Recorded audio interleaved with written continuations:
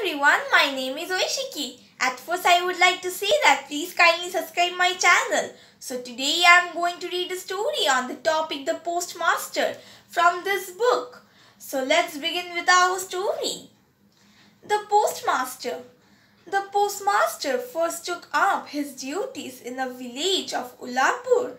Though the village was a small one, there was an indigo factory nearby and the proprietor, an Englishman, had managed to get a post office established. Our postmaster belonged to Calcutta. He fell like a fish out of water in this remote village. His office and living room were in a dark, thatched shed not far from green slimy ponds surrounded on all sides by dense growth. The man employed in the indigo factory had no leisures. Moreover, they were hardly disabled companion of decent flock. Nor is a Calcutta boy an adept in the art of associating with others. Among strangers he appears either proud or ill at ease. At any rate, the postman had but little company, nor had he much to do.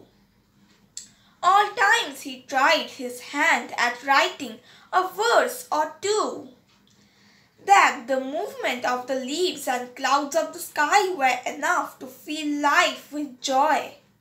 Such were the settlements to which he sought to give explanations, but God knows that the poor fellow would have felt it as a gift of a new life if some genie of Arabian Nights had in one night swept away the trees, clouds, leaves and all, and repaid them the macadam's road, hiding the clouds from the view with rows of tall houses. The postmaster's salary was small. He had to cook his own meals, which he used to share with Ratan, an orphan girl of the village who did odd jobs for him. When the evening the smoke began to curl up from the village cowsheds, and the curlers crept in each bush, when the merchants of the broad silk sang their shrill song in their daily meeting place, when any poet who had attempted to watch the movement of the leaves in the dense bamboo thickets would have felt a ghostly shiver ran down his back, the postmaster would light his lamp and call out, "Ratan!" Ratan would sit outside waiting for this call instead of coming in at once, would reply, "Did you call me, sir?" "What are you doing?" the postmaster would ask. "I must be going to light the kitchen fire," would be the answer, and the postmaster would say, "Oh, let the kitchen fire be for a while. Light me my pipe first." At last Ratan would enter with a puff-filled out cheeks, vigorously blowing into a flame a live coal to light the tobacco. The word gives the postman an opportunity of conversing. "Well, Ratan," perhaps he would begin, "do you remember anything of your mother?" That was a fertile subject. Ratan partly remembered and partly didn't. Her father had been fonder of her than her mother him had recollected more validity. He used to come home in the evening after his work, and one or two of the evenings stood out more clearly than others. Like pictures in her memory, Ratan would sit on the floor near the postmaster's feet as the memories crowded in upon her. She called to mind a little brother that she had, and how on some bygone cloudy day she had played at fishing with him at the edge of the pond with a twig of make-believe fishing rod. Such little incidents would drive out greater events from her mind. Thus, as they talked, it would often get very late and the postmaster would feel too lazy to do any cooking at all.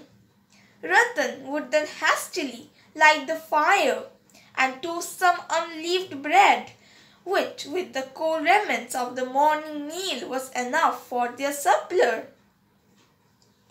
On some evening, settled at his desk in the corner of a big empty shed, the postmaster too would call up memories to his own home, of his mother and his sister.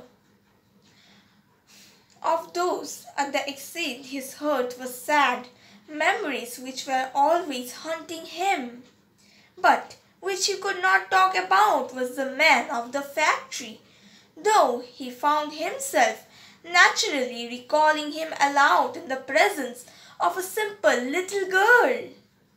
And also, so it came about the girl who alluded to his people as mother, brother and sister, as if she has known them all her life.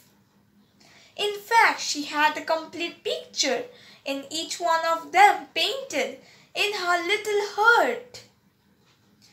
One noon during a break in the rains, there was a cool soft breeze blowing the smell of a damp grass and leaves.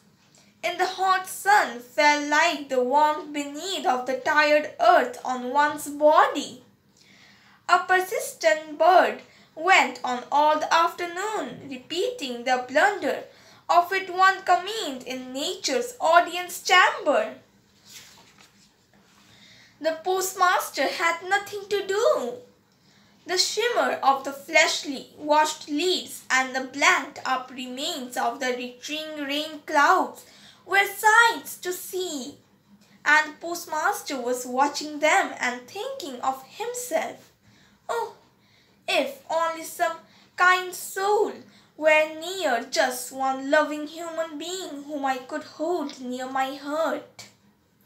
This was exactly, he went on thinking, what that the bird was trying to say, and it was the same feeling which murmuring leaves were shivering to express.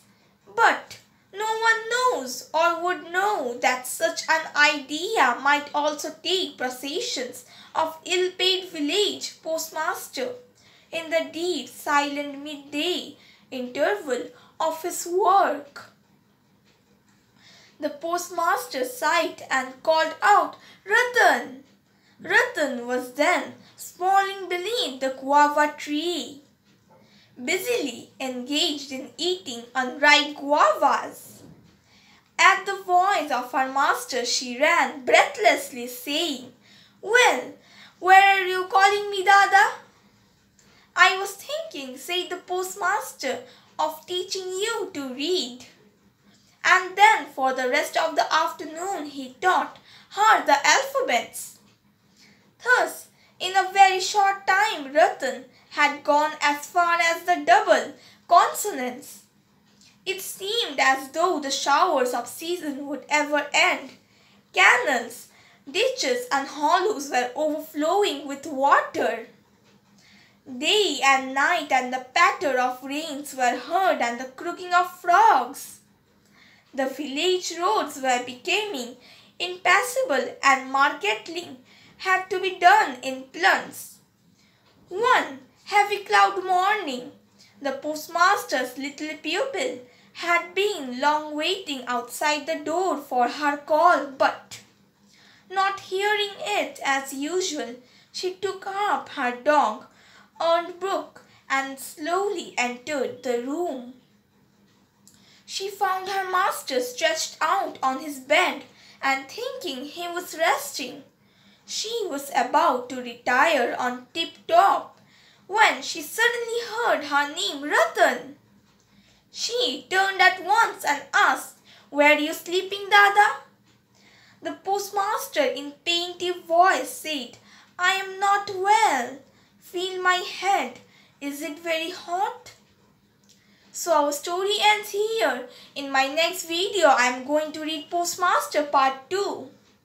If you liked my today's video, then please like and comment my video. And also subscribe my channel to listen to more such stories and follow all my videos regularly. And don't forget to click on the bell icon. Thank you.